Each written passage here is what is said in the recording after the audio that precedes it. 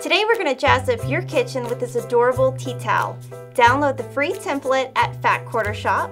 All you need is a kitchen towel, 2 fabrics, and a piece of batting that are 9 by 12 inches and a 1-inch button. To start, take your kitchen towel, open it, along the long side, cut the towel in half. We're going to just be using this half now. We're going to fold it upside down, and we're going to fold in twice, 1/4 inch, and stitch to give it a finished edge. It's going to look like this. We used colored thread today so you could see our stitches, but you're going to want to use matching thread. So it's going to look like that. We'll set that aside and we're going to use that in a minute.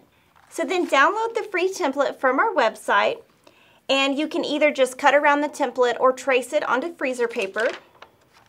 So I just traced around it. You want to take your fabrics, put the 2 fabrics right sides together on top of the batting. Place your template on top. And now we're going to put some pins in and then just cut all the way around the template. You want to make sure your fabric and your batting are slightly outside of your template on all sides. And it's going to look like this. Then we're going to stitch 1/4 inch away around your template, and we're going to leave the opening open, and we're going to back stitch when we start and when we end. Now we're going to clip our 4 corners. We're going to cut a little triangle off right before you're stitching.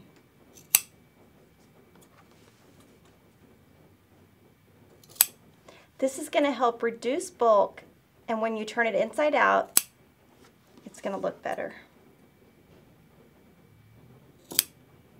Now we're going to cut a slice on these inner corners. Just cut a diagonal line right to the stitches.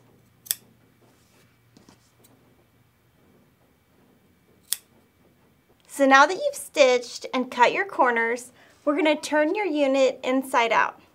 It's going to look like this. And we're going to measure approximately 5/8 of an inch in, and we're going to fold both sides in and just press with your iron. This is how your unit looks pressed in. We're going to take our towel we sewed previously, and our stitch line is going to be on the right. Using your top as a guide, we're going to just fold our towel over and create some pleats. Just go by eye and create some pleats. Then we're going to just do a top stitch across the top,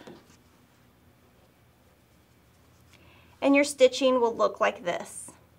Then we're going to measure 1 inch down on the towel, and we're going to stuff this in the top,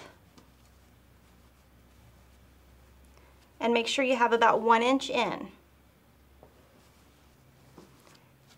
Then you're going to take your towel, and we're going to stitch all the way around the edge, approximately 1/4 inch in.